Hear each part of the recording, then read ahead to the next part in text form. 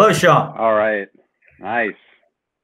How are Well, you? this is really exciting. I'm doing pretty good. Good. I'm in Portland right now. Like I mentioned earlier, these fires, you can't even go outside. Like you spend Mhm. any amount of time, you just feel it in your eyes, your lungs. It's awful. And especially right now, I'm just like, I'm getting stir crazy here. I'm used to walking every day, and now it's just can't do anything. Mhm. I guess, considering what's gone on the past year, it's not. I'm just kind of catching up with the way other people feel with COVID and all that shit. But Mhm. yeah, but doing well. That's good. That's good. Yeah. So for everybody listening, since we are recording this, so uh, can you just go into what you've been doing for the last 4 months, 3 months? How long you've been hiking? Well, let's see. I wrapped things up uh, August 25th, I think. I was about 230 miles short of finishing the Appalachian Trail, and I fell and hurt my knee, and was like, that's it. But I've been Mhm. hiking for over 7 months. 7 months. Um, 7 months, 4,650-ish miles. All of the PCT, and like I said, like what is it, 95% of the Appalachian Trail. Mhm. So yeah, that's what I've been doing for this past year. Started January 19th at Amicalola Falls State Park, and just kept walking. Oh, okay. So where is that state park? Is that in Georgia? Did you So start? that's in Georgia. I believe it's about an hour and a half north of Atlanta. Mm-hmm. Mm-hmm. Um, yeah, and there's Amicalola Falls State Park, and there's like an 8 mile uh, trail that you have to take to actually get to Springer Mountain. Right. So, you know, you I started out. I woke up in the morning at a shelter at the park. There's this little spot there, and you walk underneath the arch, and that's kind of like the official start. I mean, some people don't count the extra 8 miles, but I mean, you're walking a couple thousand miles, doesn't really matter. Um, and then you get to Springer Mountain. There's the first plaque, and there the journey begins. There you go. And you were flying between the East Coast and the West Coast then for the Yeah, so last I guess I'll 2 months. kind of explain the logistics of things. Yeah. So the original plan was, I was going after a calendar year Triple Crown, which is hiking the Appalachian Trail, the Pacific Crest Trail, and the Continental Divide Trail. Hmm. That was a label I put onto it just to kind of make it easier to explain. But I just kind of wanted to see how far I could hike.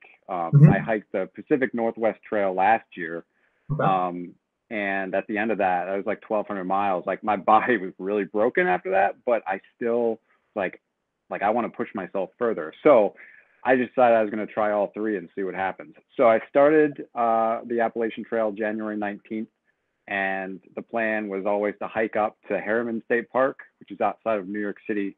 It's about mile 1385, I believe, and then be able to fly from when I flew from JFK to San Diego to start the Pacific Crest Trail, and just did the first 600 miles of that. Just that's basically the desert section, but still So way too.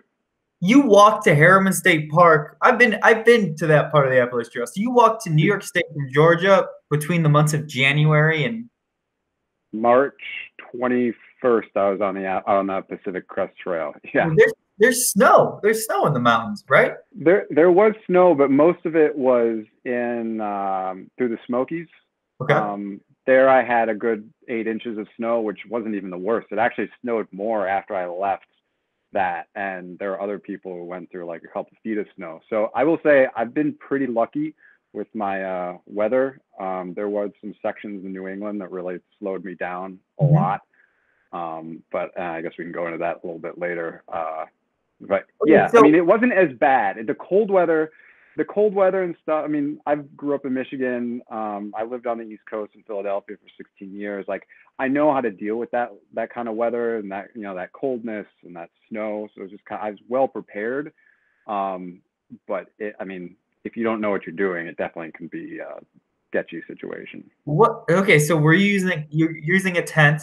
what, 20-degree sleeping bag, 10-degree sleeping bag? I had so the hiking started out colder. I like the first night I was on trail, it was 0 degrees. So I Okay. had a 20-degree quilt, but then would supplement that with a 40-degree quilt, and then I had a sleeping bag liner, and on top of that I had like an enlightened equipment, like their Apex jacket and pants. Yep.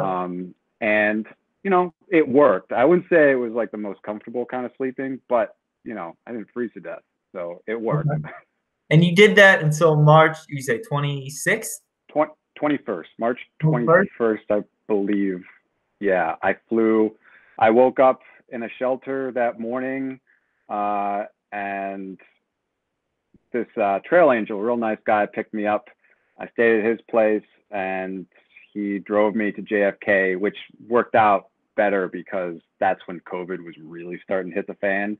Mhm. And so my original plan was to take, a train across Manhattan to get to JFK in the height of the insanity. But luckily, this guy gave me a ride and flew out to San Diego, got an Uber ride to Campo, which is the southern terminus of PCT, and 3 p.m. that afternoon, I was starting that trail. Okay, so you hiked the desert section of the PCT, and then what? So the idea is to hit the weather windows appropriately. Like I didn't want to get into New England too early, Mhm. um, but and then on the desert section of the PCT, I didn't want to hit that too late. Mhm. But you get to a point where you enter the Sierra, which is about mile 700 technically or whatever. Like Okay. ideally, you don't want to go into there before June. Snow, I mean, a lot of this is snow dependent on what the snow levels are. But so that was the goal of like, oh, okay, I'm just going to hike this desert section when it's relatively cool. I don't have to worry about long water carries. Get that done, fly back over, get back on the AT, finish that, fly back, finish the PCT, and then start. The plan was to start the CDT southbound if I got that far, if I still wanted to, keep hiking that much. Right. But it didn't quite work out like that. I got hit some crazy snow in New England that slowed me down a lot. I was having, I wasn't eating enough food, and compound that Mhm. with cold temperatures, your body just like burns through calories. What month is this? No. Um, I believe it was April. Okay, I don't so think I spent more than a month on the PCT.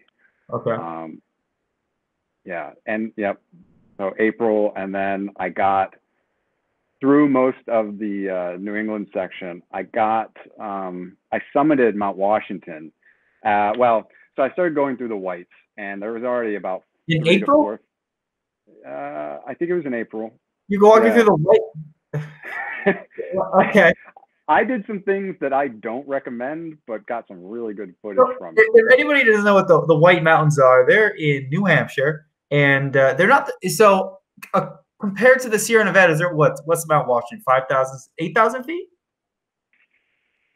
5,000 something, 5,000 I feet. think. Yeah. Yeah. It's only 5,000 feet, which doesn't sound like a whole lot, but the weather patterns there are literally the craziest weather patterns in the entire country. They'll get 100-mile-an-hour winds. It snows there every month out of the year, and you're going there in spring, which is probably the worst weather you can get besides like the middle of January or February. So okay, so you're in the whites. Obviously it's snowing on you. Well, yeah, there was already a lot of snow. I had pretty good weather going through until the day before. Yeah. And also remember that all of the huts were closed. Oh, right. Right. So the day before summiting Washington, I slept outside of Mitzvah Hut, something like that. I don't Mhm. remember the name. And that's like 6 miles to the summit. It snowed that night like 6 inches, and I got up in the morning and it was all, I mean, I was just socked in with clouds and some pretty strong winds. And I said, well, I know there's an emergency shelter at Lake of the Clouds. It's always open. And if I need to do that, I can. Otherwise, I got warm clothes, just keep moving. And, it's not there weren't more storms predicted to come through that day, so I decided to charge through. And I could not see the summit of Washington until like 200 yards out. It was just crazy. Like the wind was super intense. Everything had horizontal icicles coming off of it, so it looked like that ice planet. What is it, Hoth in Star Wars? It was like another world up there. And my beard, like my hair, everything was frozen, and it was just so cold too that like any moisture on my jackets and stuff were freezing.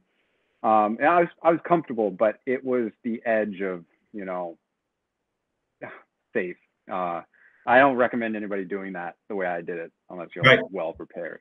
Right.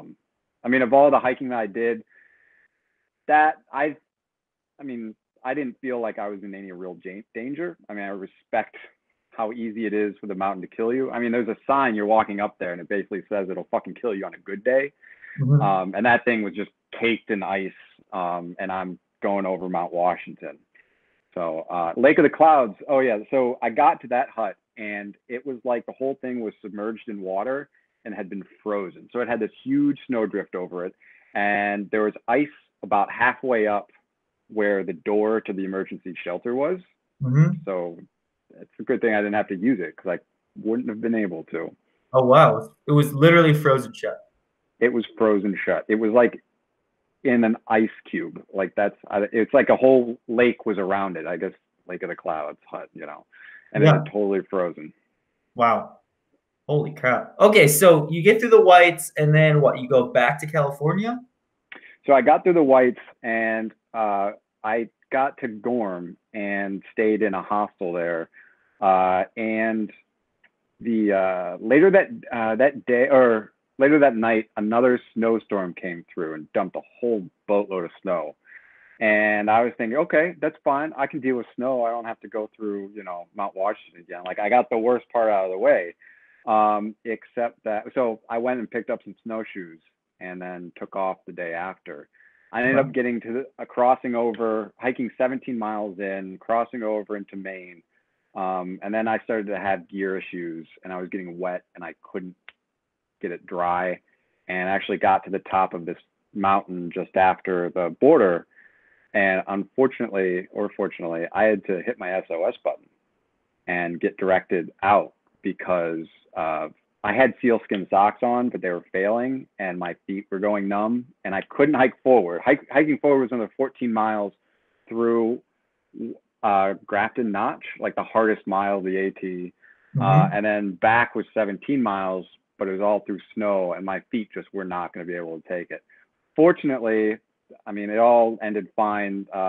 They directed me down a side trail, like straight down the mountain. And as soon as I dropped a couple hundred feet, the snow actually like disappeared. It was fine. It was just like that higher elevation where the trail is at. So anyways, I got back to Gorm and I was like, that's it. I'm done with snow. I hate this. I'm going to go finish the PCT and come back to this when I'm done with that. So that's what I did. I got a ride to Boston and flew over to the PCT and started up there and and then wrapped that up. Wow. So did you go right into the Sierra Nevadas then from Maine? Basically, I had a couple days of hiking to get to Kennedy Meadows South, which is kind of the entry to the Sierra. So, you know, I had a couple days, 4 days, I think, 3 days. It was 4 days. And then, I just entered the Sierra. And it was like a week before, guys, on Mount Whitney, the 28th, May 28th. So maybe 4 days before that or something. It all kind of blurs together now. But I actually went into the Sierra before June because the snow conditions looked favorable and they were dry. There was a huge heat wave going through and the snow levels were just dropping rapidly. So yeah. So how did the snow compare? Because you're obviously walking on snow still in the Sierra Nevadas, but how does that compare to the East Coast when you're walking through? Well, you know, some parts were easier. But so when I was on the East Coast walking over like 3 feet of like old base snow, like I was just cruising right over. I'd wear spikes, but you know, I could just walk right over it. But in the Sierra, you got these uneven melts. So there was a lot of post holing, especially, you know, you hit a pass at a certain time of day or close to a creek. Because of all the runoff, the snow melt is just shooting underneath. So, you know, it's really easy to break right through. I'd say it's a little bit heavier in the Sierra than on the East Coast, just as more water content. But I had clear skies and almost perfect weather for my entire hike of the PCT. So Wow. the biggest concern, I think, was one, hitting the passes like in the morning, which I managed to do, but also getting sunburn, and snow blindness could have been an issue too, because it's just clear skies all day. Right. And that sun just coming up from the snow just like burns your face real quick. So no fires or anything when you're No out there? fires. Nope, they held off until a couple weeks ago. So I actually know a couple people who were doing the trail southbound, and actually one guy who was doing the same thing that I was doing, but reversed, and he had to get off trail permanently because they pretty much closed the trail all through California and most of Oregon. Right, right. So yeah, it's just for posterity's sake, it's September 11th and 2020, and these fires are the worst they've ever seen in California. And Oregon isn't much better, and Washington isn't much better. And you're saying you're seeing the smoke in Portland. I'm seeing the smoke here in Boise. So I Yeah, mean, it's bad. it looks like the apocalypse pretty much. Yeah. And this isn't even the worst. I guess like San Francisco and some other places, even along the coast where the smoke has just been going directly that way, Mhm. really awful. So Mhm. it's unfortunate, but usually this happens earlier in the season, and for the past couple of years, it's been later and later. So I guess that's the silver lining. There you go. Okay, so what date did you finish the PCT?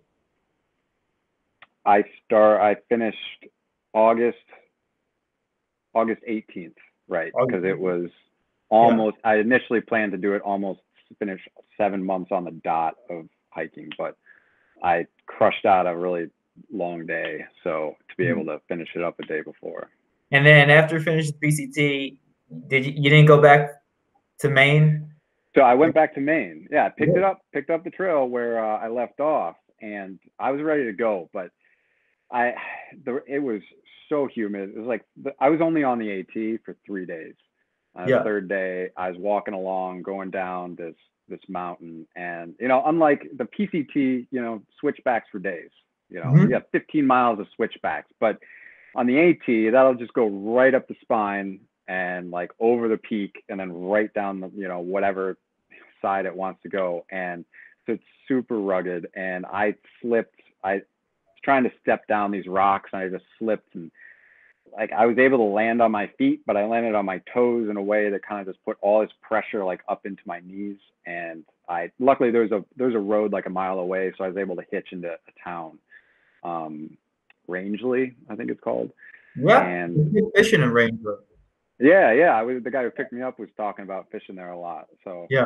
nice little spot. But I at that point, like I knew the pain was just not good, and it wasn't going away. So I mean, it's good now. I think if I would have waited around for a week and a half, I could have gotten back out. But you know, honestly, I just didn't want to wait around. I wasn't patient enough to do that. And that's coming. I Mhm. mean, it's funny that I walk 12, 14 miles or hours a day, and I'm not patient to sit around for a week and a half to wait for my knees to heal to finish the AT. But you know, I just wanted to get things moving. I was like, you know, here's the sign.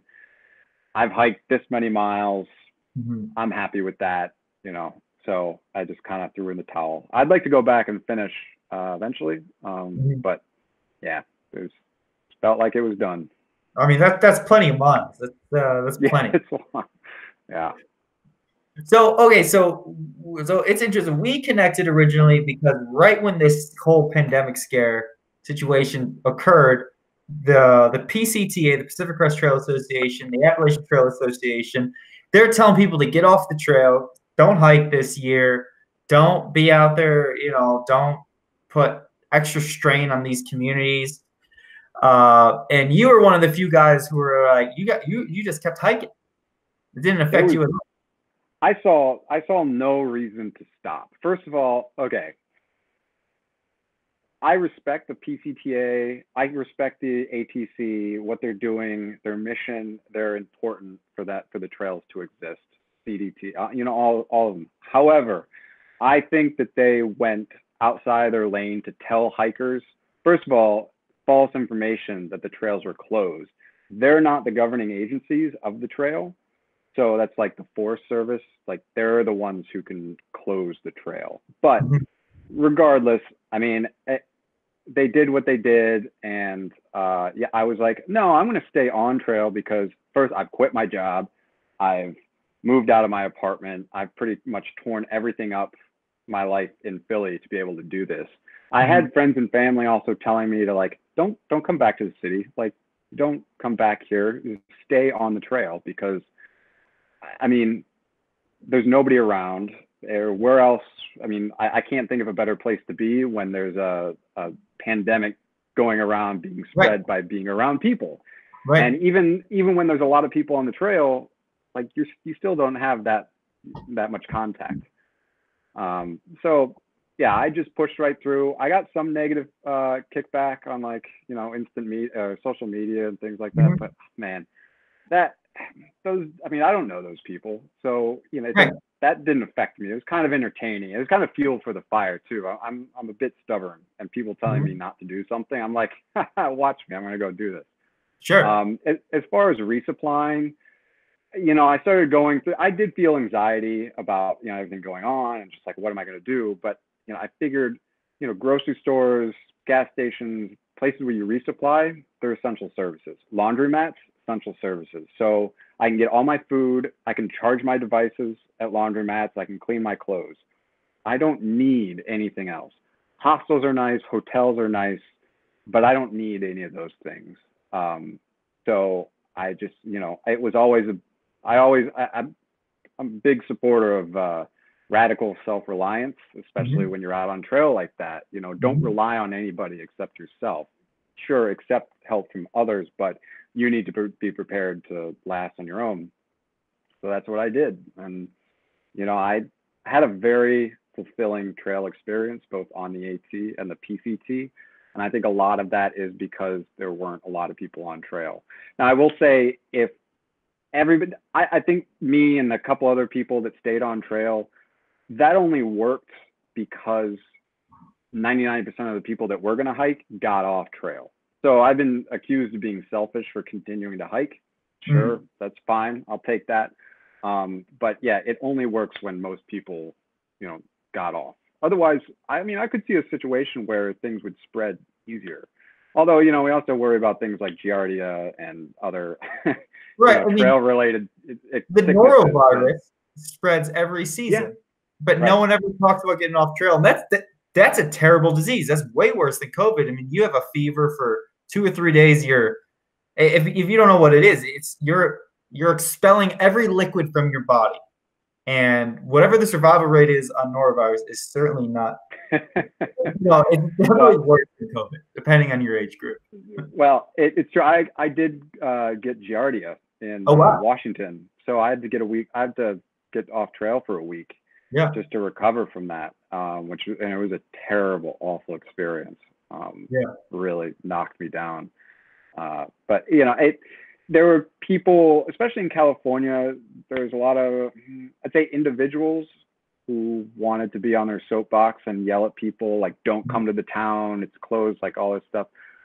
I mean, and the problem with social media is that people would focus on that, when in reality, these people in these small towns wanted hikers to come in. They just didn't, you know, they weren't going to be the ones to stand up and be like, no, we want you to come. So there's a lot of false information, and then you'd have to get your information from word of mouth.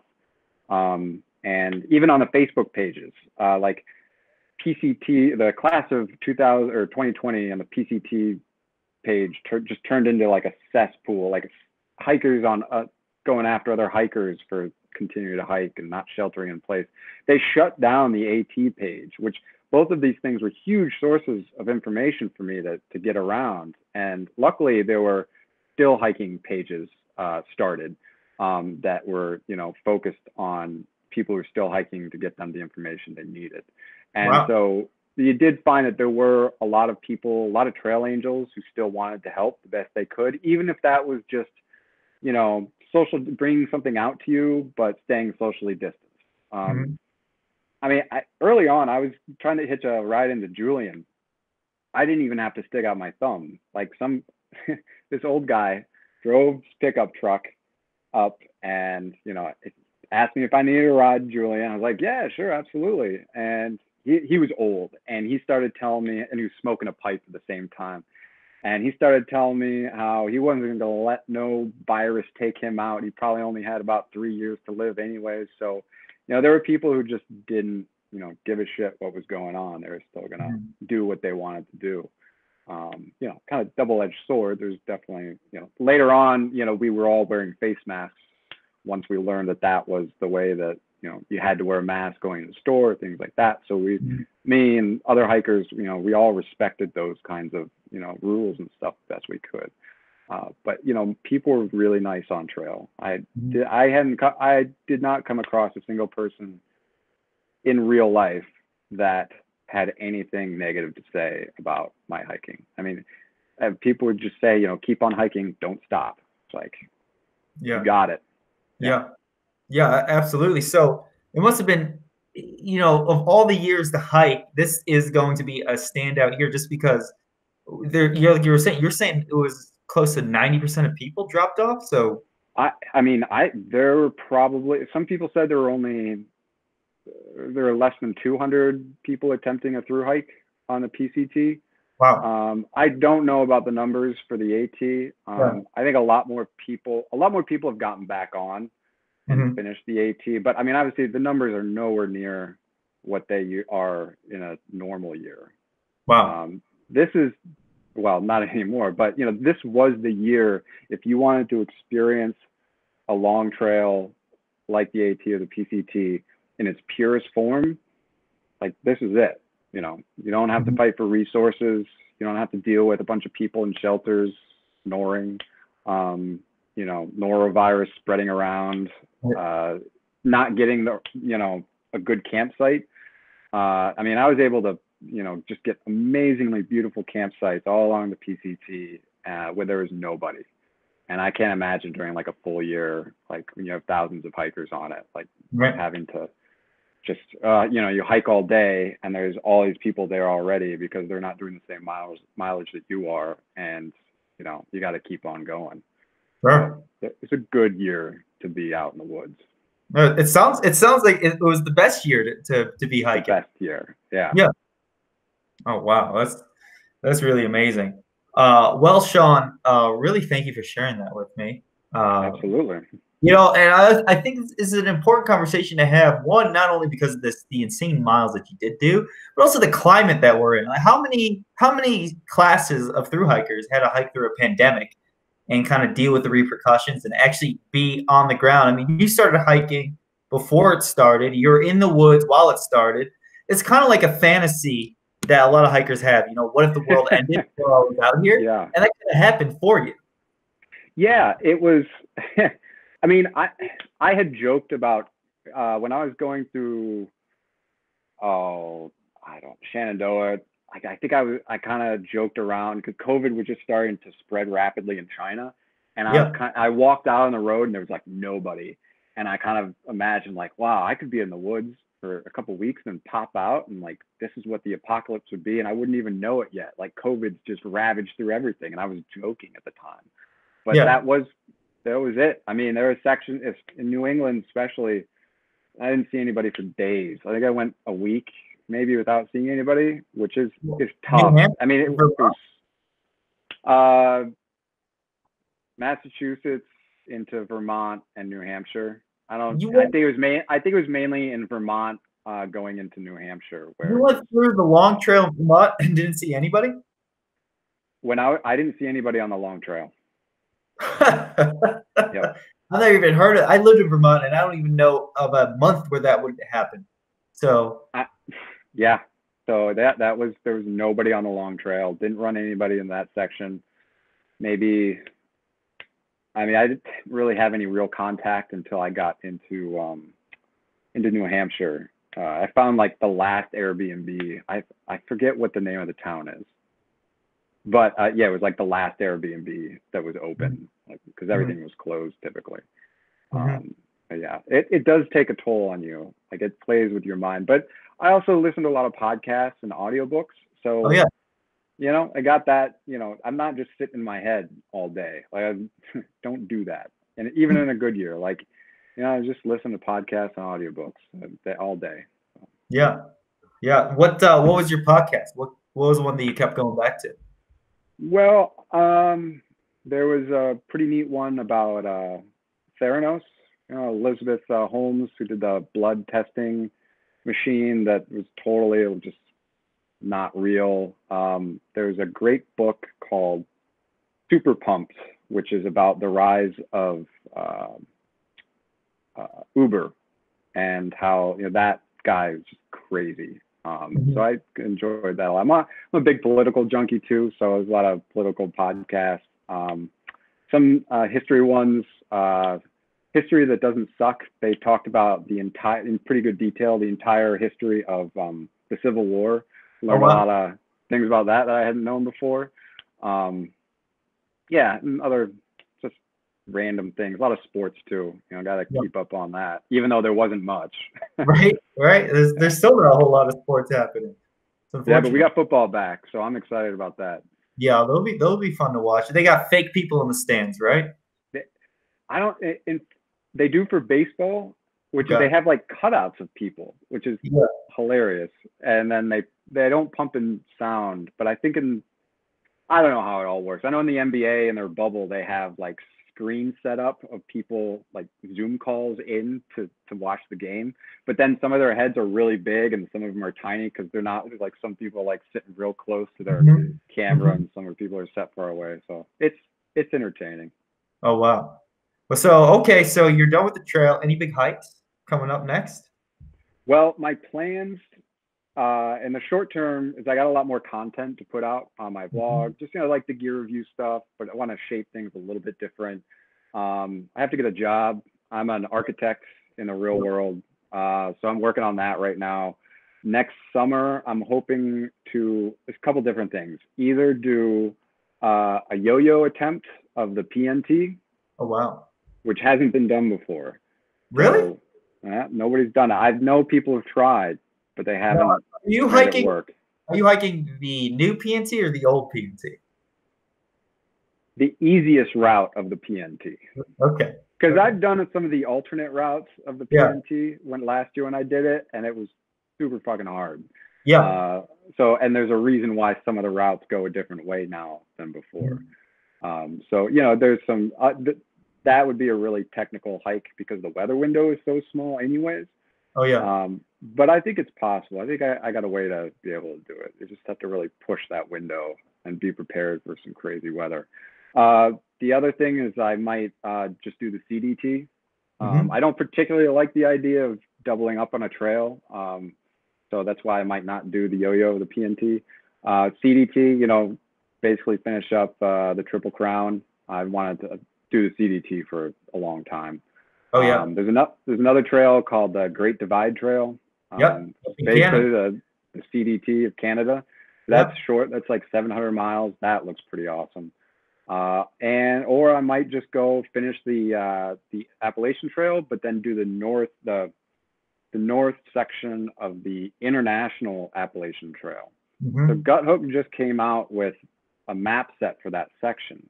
Okay. So that would make navigation pretty easy. So I could knock two birds out, or one bird out with two, whatever. I could knock that out, and that would be fun. So a couple different options. Yeah, have you heard of the Idaho Centennial Trail? Yes, I have heard. I was just about to say, I've watched the videos, and that's so when I was researching PNT stuff, like I came across your guys' vlog. I was like, oh, that looks pretty awesome, and that looks like it goes through some pretty great terrain.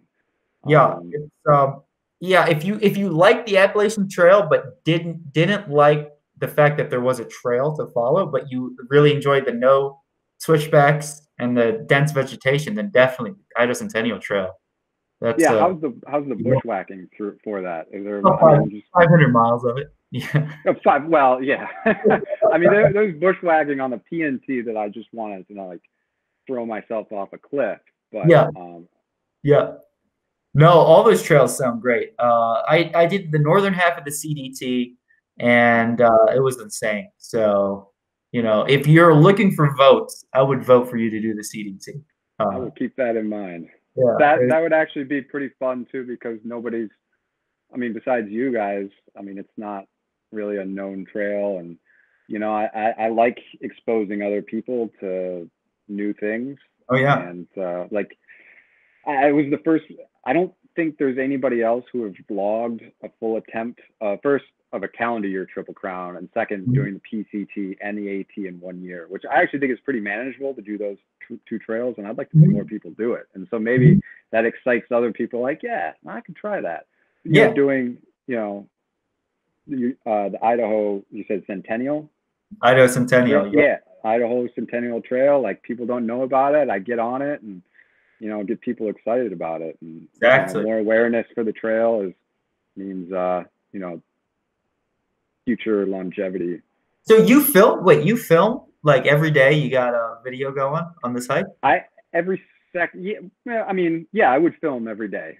Yeah. It's kind of like it's framed as my personal diary. Well, not diary, and sharing it with other people. Okay. So I'm not doing it for the, I'm not doing it for the likes per Not for se. the, yeah. Not for the fame. I have enjoyed, people recognize me on trail. I mean, I don't. It's not like I have a huge, not like some of the other people who have thousands of followers and things like that. But I've had people say like they really enjoy watching the videos, and they can't hike, but they like watching my hike. Mhm. And for me personally, it's better than just taking pictures, because Mhm. pictures only show that one frame. So you Mhm. have a video of it, a video record, and to me, it's been a lot more fulfilling, especially when I go back and watch some of them, like going over Mount Washington in winter. I was like, whoa, I don't know about that. That was super sketchy. It's exciting watching that kind of stuff. Or like at the very beginning versus the end, and how much I've changed over that time. Mhm. It's awesome. Mhm. All right. So if somebody wants to follow you, what's your Instagram? It's S_S dot Sullivan. Okay. And then on YouTube, there's a link in my Instagram bio that'll take you to it. Or the YouTube channel is called Rock, Flag, and Hike. Okay. If you just search that in, or plug that in, you should be able to find it. Yeah. Hell yeah. And I'll put all those links in the description too. So Cool. we'll get you some backlinks there. All right, Sean. Well, again, great talking to you. Thanks for doing this, and good Yeah, luck out here in Portland. And looking for some work. I hear the economy's turning around. So it's not so bad. Depending on what your job is, that's actually the big part of it. Yeah. right. Cool. Yeah. Yeah. Thanks. I appreciate the talk. Yeah.